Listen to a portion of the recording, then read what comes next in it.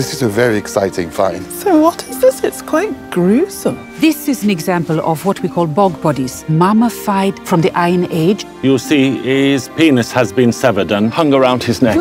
Sounds like a man to me.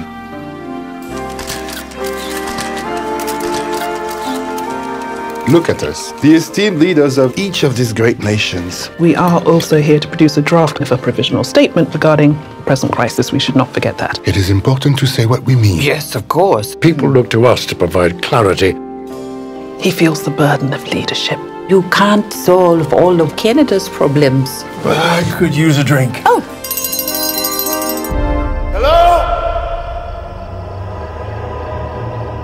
Where's everybody? I don't know. What happened? I believe we are in a crisis. We already knew that. Why are you covered in mud?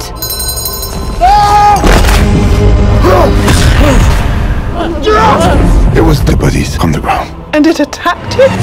What were they then? Terrorists? They loomed threateningly. Protesters. That's what I thought too at first. We have been abandoned. It doesn't make any sense. No one is coming. Something apocalyptic has occurred. It's the dark ending our species deserves. I understand you're upset. Run! You seem tense. Do you think a massage might help? This happens every time he drinks. I love strong women. I love them too much. I do tend to get a little caught up in the dramatics. Germany caught up into dramatics. We've seen this before. What is this large brain? A woman's brain, I would say.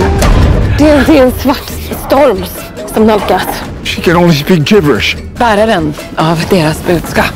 Swedish. She's just speaking Swedish.